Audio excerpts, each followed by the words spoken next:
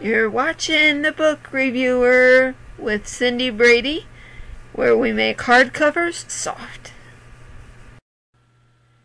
Hello and welcome back to another episode of The Book Reviewer with your host Cindy, and I have another book review to share with you guys. So, I was in the library the other week. I mean, it's not that unusual to find me in the library considering I am the book reviewer. I came across this book called Ghost Night by Cornelia Funke. It might be Funk A with an accent on the E. I think that's how you say it. It is a juvenile fiction book, and I haven't heard of this author before, but this is what this book is about. 11-year-old John Whitecroft never expected to enjoy boarding school. Then again, he never expected to be confronted by a pack of vengeful ghosts, either. And then he meets Ella, a quirky new friend with a taste for adventure. Together, John and Ella must work to uncover the secrets of a centuries-old murder, while being haunted by terrifying spirits, their bloodless faces set on revenge. So when John summons the ghost of the late-night Longspeed for his protection, there's just one question. Can Longspeed really be trusted?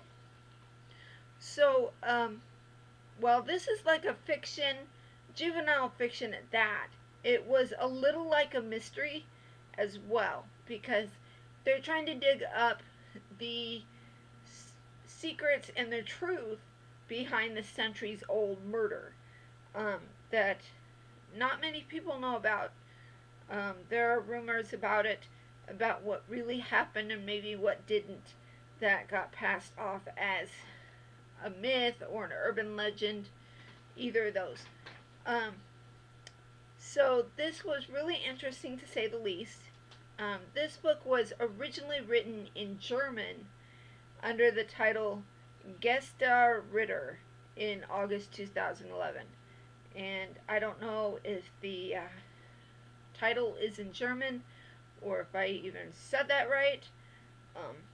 Anyway, this book, the English translation, is 330 pages long and 21 chapters.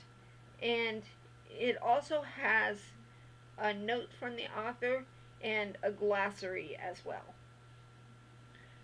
This is a great book. It also has a Kindle edition, you guys.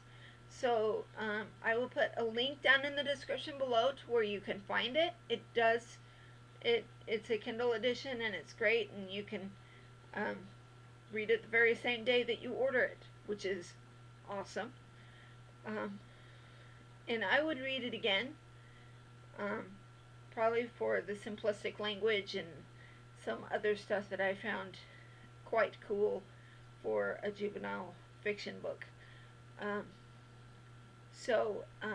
probably will read more from this author, but my questions to you today are, have you guys read this book? Did you like it? Did you hate it? Or have you not read it before and maybe this review motivates you to read it? So, let me know down in the comments below. I think that's all I have for you today. So it is The Ghost Night by Cornelia Funke.